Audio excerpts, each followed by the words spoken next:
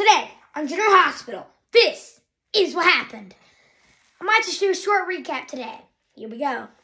Christmas is all around, and General Hospital is ahead of us in White House, Texas time. Here, we have 5 more days to a big day, Christmas. 4 more days till Christmas Eve. Right now, GH is already on Christmas Eve. So, Joss and Dex, I keep getting the word John and Joss confused. Joss and Dex invited Adam, the school nerd, the dorm room nerd, over to Carly's house Christmas, because he didn't want to go to his parents' house because they're going to be questioning him about all this grades and school grades and everything that he did, and he thinks it's going to be stressful, so he's lying about it to his parents so that he can spend Christmas with Joss. And when Joss invited him over, Dex didn't say anything but was looking at Joss like, bro, we're together. We're supposed to be our main couple. You told me you're inviting that kid to Christmas? I can beat him up in 2 seconds, just like John Cena and The Rock. Yeah, and The Undertaker, and HBK, and The Rock, Steve Austin, all those legends. Portia, Curtis, Marshall, Aunt Stella, Trina, and Spencer. Shocking moments happened. Spencer was going to help Portia and Curtis with the lights, but one day Spencer hopes that he can earn Portia's respect and gratefulness. And Portia said, as long as you make my daughter Trina happy, I can make you.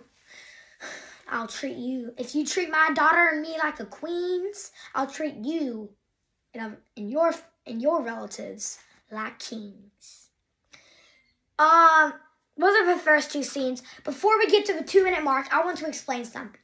Twitter actually can only reach to 2 minutes and 20 seconds on my videos.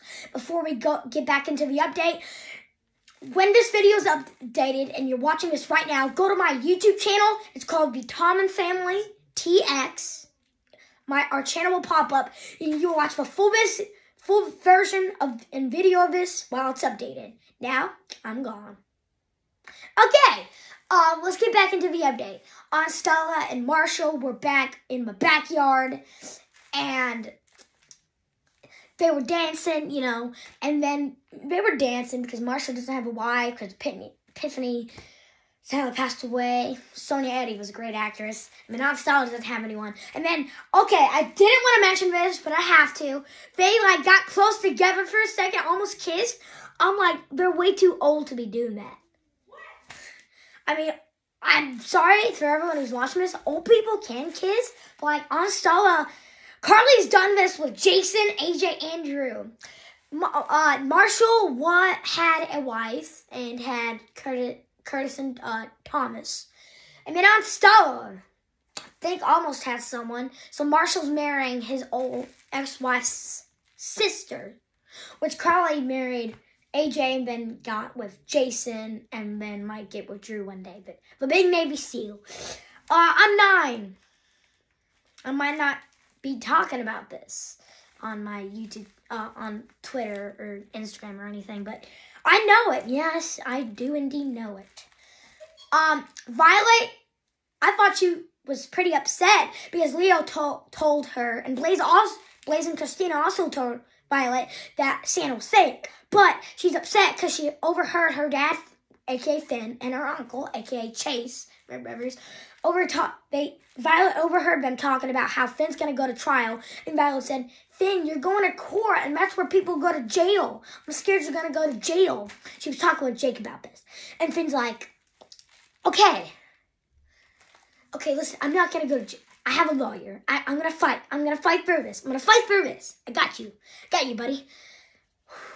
Okay, that's about almost it for today's episode. Yeah, but not a lot happened today. It's people celebrating the Christmas spirit. And Vanna is over, sadly. They kissed and hugged for once, and then they had their goodbyes. They were tearing up. One last thing. Charlotte was wearing a necklace that she got as a gift from Victor Cassadine from Helena Cassadine, and why is she wearing that on Christmas Eve just doesn't match. And Laura and Kevin are talking about this, and Laura said, even though I thought I would always convince my son, Nicholas, to get his Cassadine demons out, I never expected for this happening to Charlotte.